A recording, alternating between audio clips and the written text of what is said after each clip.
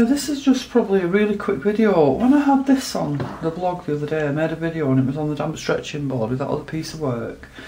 And I said I was going to cut it up to add to my other cloth. I got quite a few emails off people saying, oh, don't cut that up. Please don't cut it up, it's a shame, it's beautiful. Well, yeah, it is. But specifically, it was made so that I could take sections out of it to add to my other cloth.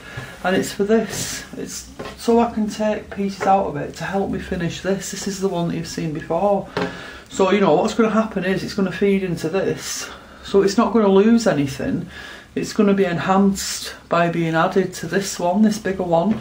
So I just wanted to clear that up because I don't want you thinking I'm just making lovely things for nothing apart from to destroy them.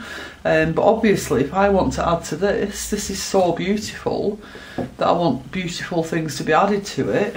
So that's why I made that. So I'm going to start that later. I'm going to cut bits out of it and add it to this because as you can see, like, this isn't uniform, so I need to cut specific shapes and things to extend it and get it further along to being finished because I'm determined to finish this. I don't want it to be one of those things that ends up just in a cupboard somewhere unfinished. So, you know, there was method in my madness. The madness of cutting this up is purely to enhance this along with this. Okay, I really had to clarify that. Please don't think I'm being wicked.